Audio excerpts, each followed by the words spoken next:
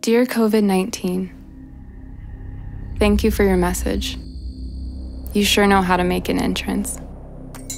I can see why you would jump from wild animal to a host as abundant as us, but it's still hard to believe that we offered ourselves to you so easily. In entering our lives, you held up a mirror to our fractured relationship with the natural world, a wake-up call so loud that our frenetic existence was, for a moment, silenced.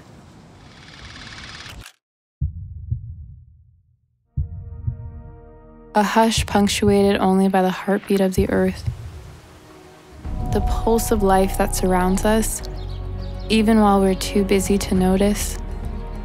As we scuttle to our homes like cockroaches from light, penguins, pumas, kangaroos, and boars find room to roam.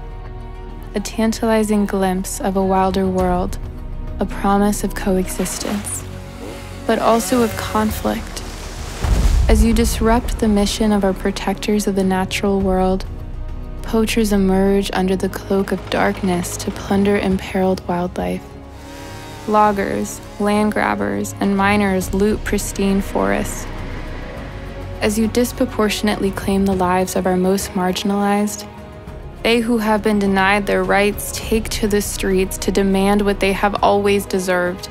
Enough is enough. If the future is ours to choose, then I choose people and planet over politics and profit. I choose to restore fractured relationships, rebuild broken systems, rewild hearts, minds, and homes, and hear the heart of our diverse and abundant earth beat louder and stronger every day. No offense, COVID-19, but I'm done with wake-up calls. And so, I ask my companions in this brave new world to let your voices be heard.